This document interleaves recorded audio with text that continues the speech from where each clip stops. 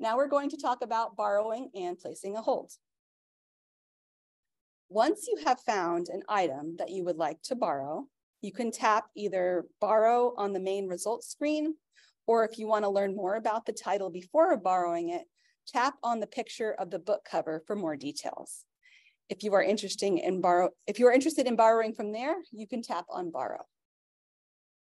A confirmation screen will pop up with options for a borrowing period. You have a choice of between 7, 14, or 21 days for a borrowing period.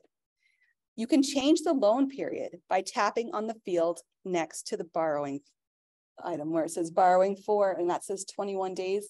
If you wanted to change it, you would just tap on where it says 21 days. The item will automatically be returned at the end of that time period.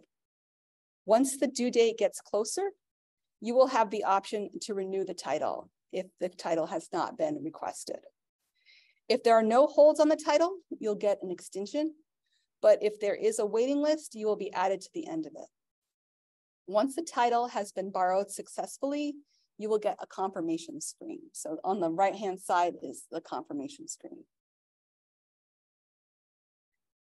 The library system only has a certain number of copies of each title. If all the copies are currently checked out, you will have the option to place a hold. When you see place hold next to a book, it means the title is not currently available for checkout. When you tap on place hold, you will see approximately how long it will be before the item is available. You will also see how many copies are owned by the system, how many total people are waiting, and how many people are waiting per copy.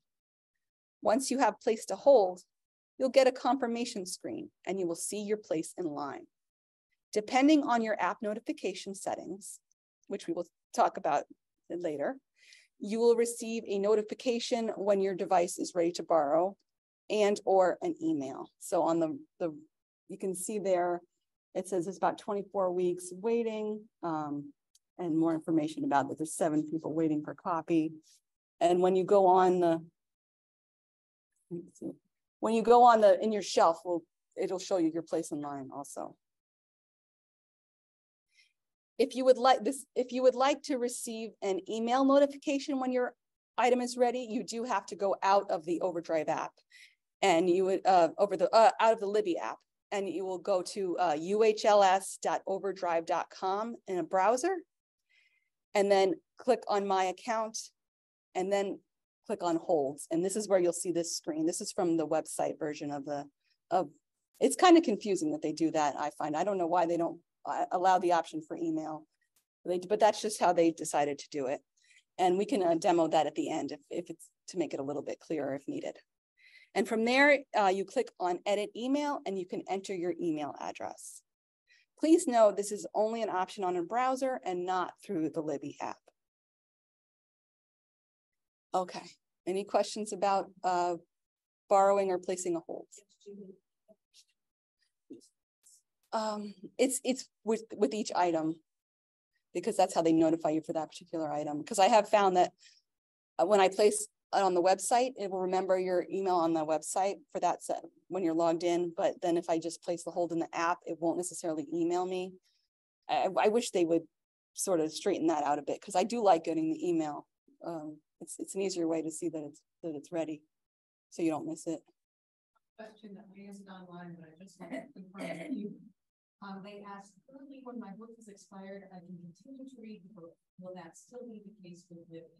What I said was, no, it will disappear from your device unless it's not connected to the internet. Correct? When it's set to be sent back? Yes. Yes. So like if your Kindle stays off of Wi-Fi, the book stays, right? Yes. Okay. But as soon as your device connects to Wi-Fi, it will be gone. Yeah, and even if you were in the middle of had the book open, yeah. Was that the only question? Yes. Okay. Okay.